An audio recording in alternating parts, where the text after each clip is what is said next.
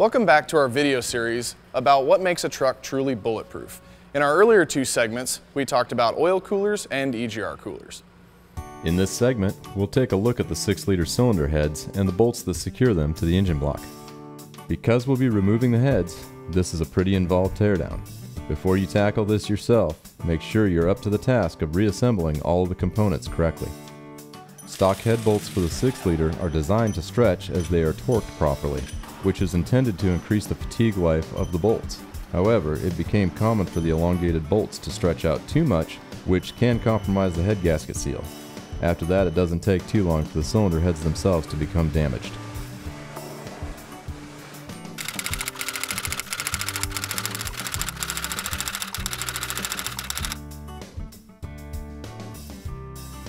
Cylinder head studs such as these from ARP are threaded at both ends and are capable of more clamping force than bolts. They're also longer than the stock head bolts, which gives them more thread grip. These studs are inherently better than head bolts at keeping the head gasket seal intact. And these are the studs. Pair that to a head bolt. Alright, now we're going to throw on the Ford factory head gaskets. You'll notice they'll go on either way. We get this a lot. You're not going to know it's on backwards until you've got the head on already torqued and start to go, or got the head on and trying to put the push rods in. It'll be backwards. The only thing that really shows what direction it goes are these two holes. The two holes will always go on the bottom left.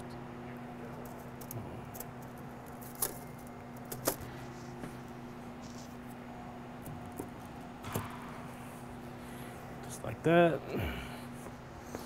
I'll usually put these top ones in and start them just to make sure the head doesn't get bumped off.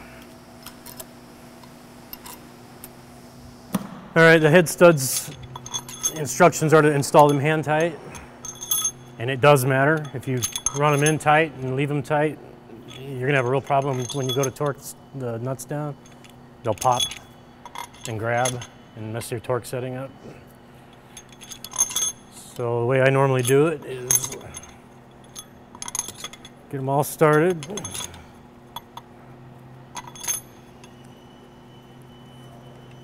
It's a 3/16 standard Allen. Run them in until they bottom out. While you're doing that, you try to make sure that they're all pretty much going down the same amount, where they're all pretty uniform. And just take and crack them loose a quarter turn or so. Seems a little redundant, but it does matter. And then just tighten them by hand, that last little bit. A lot of times these push rods will have a copper colored end on them. If they do, the copper end goes up. These particular ones don't, so it doesn't really matter. You can get these crooked, so just make sure they're setting in the lifter. They should all look very uniform when you're done. Bridges are next. They have an oblong side. The oblong side there. I always put it up. Next to the rocker carrier, a lot of people take the rocker carriers completely apart, like each rocker. You can remove it as a whole assembly though, and it's much easier if you do. It's a good idea is to inspect the tips. They have been known to come off. There's a little pivot on the ends, and there's also a little ball that sits on the pivot in here. Those can also come out. Just make sure they're there. It's really bad when they're not. It'll take the head right out. Just line everything up. And now sit just like that. All right, next you gotta lube the studs. You can't get too much. All right, we're putting the washers on. They tend to stick from out of the bag, and you can double them up without realizing it. Then you get to the end of the job and you're minus a washer and panicking. So just make sure you only have one in your hand. And the nuts now, like I said, you can't use too much lube. And you'll know if you don't have enough, it'll start binding. And if it starts binding, then you gotta just back your torque up and restart over.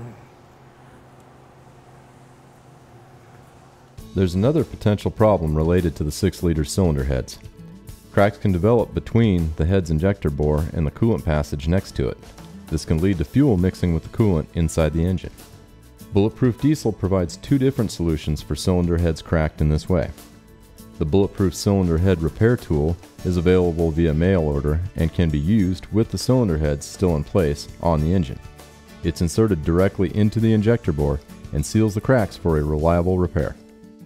The second solution we offer is only available at the Bulletproof Diesel facility. We sleeve the injector bores in a process that allows for the stock fuel injectors to be retained. These sleeves offer the ultimate protection against cracks in the injector bore.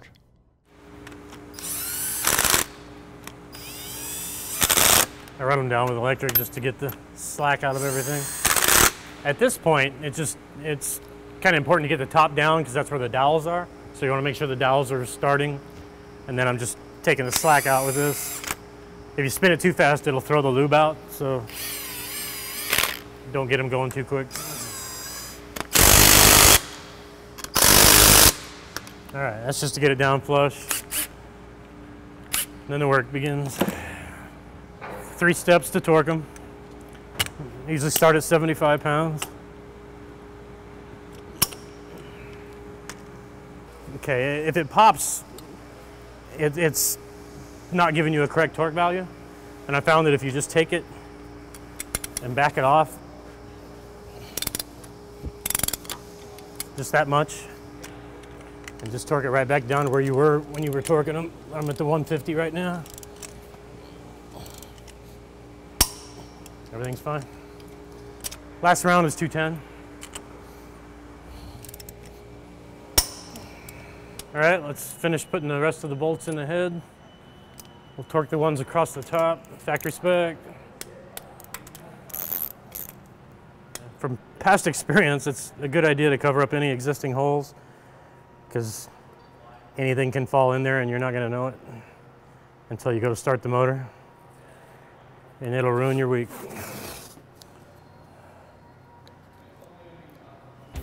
Bulletproof Diesel uses and recommends OE fuel injectors.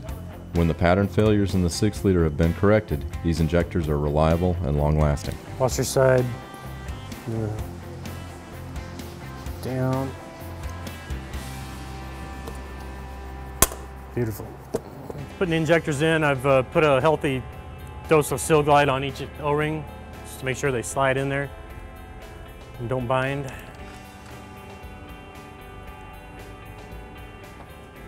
The injector is keyed, so it only goes in one spot.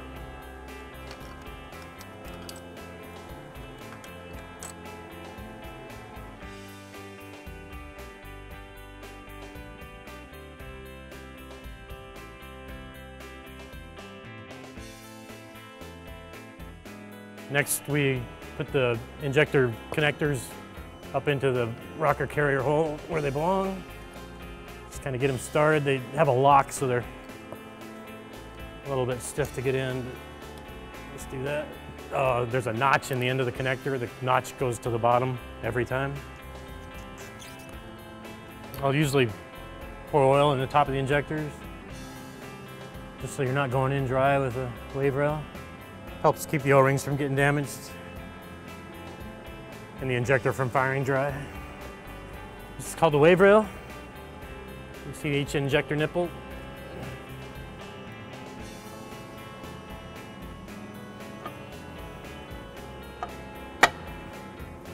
Right now I'm installing the hold down bolts for the wave rail. It's a T30 head, and just make sure they're snug.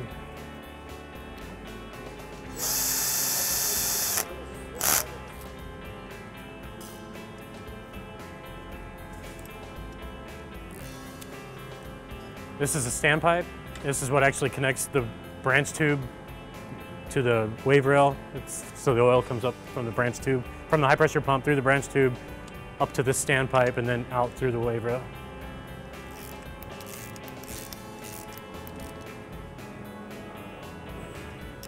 Just trying to wipe all the lube off the gasket surface of the rocker carrier. Up next, we're going to put the valve cover and gasket on.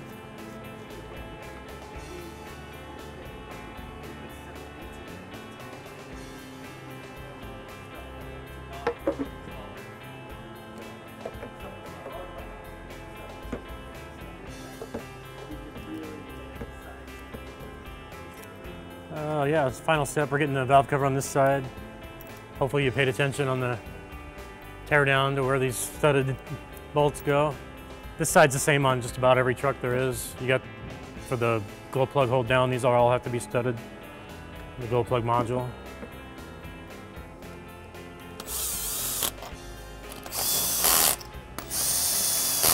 Do that, and then I always double check them by hand just to make sure.